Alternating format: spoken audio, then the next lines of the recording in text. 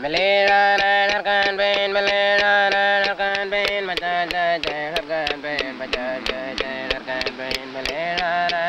of the most dangerous scenes in the film involved a stunt depicting Morgan's nightmare. These difficult scenes would be impossible to film without great stuntmen like Grant Page. Yeah, so like then you go off 75 feet, right? 75 feet. That's going to be the hard one. All right, you go 12 feet out, and you hit 11 foot of water. 12 feet out from that rock down there because there's an L shape of jagged rocks underneath. It's about I'm going to tell you something, mate. Down. What? For 21 years in the business, I've never seen anything like that. I worked for all the maniacs, Hathaway, George Stevens, all the maniacs, you know what I mean? The main thing, mate, is that we're not using any extinguishers. All we're using is a water gel blanket. There's no asbestos suit. It'll just be a coating of water gel on the skin underneath. When I hit the water, I'll go under. Now, the water's going to be on fire. The main thing about that is I can't come back out again. So we're going to have to swim out this way and come up outside of the flame. The main hassle is aiming backwards because I can't look back. I'll have to take a sight through my legs, then do the jump and run it on memory. And they estimate the speed of entry is going to be about 50 miles an hour.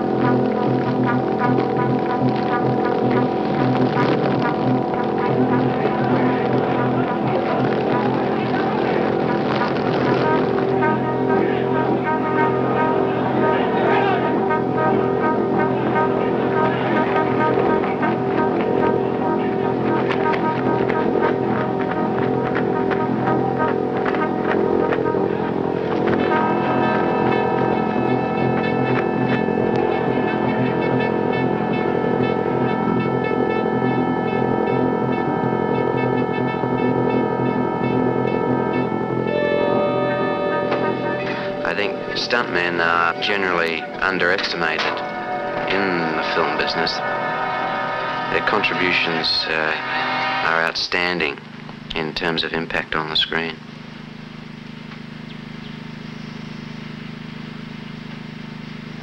Yeah, sorry about that going wrong there, but it's such a drying day. Very dangerous stunt. And Very dangerous stunt. Yeah, well, it took us about a minute and a half waiting for the fire down below. Yeah. By that time, I'd already half dried out. Yeah, very dangerous, but it looks sensational through the camera. As long as the camera. shot's good, mate, that's all that matters.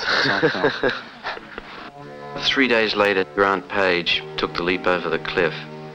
It was a fitting climax to the shooting of Mad Dog.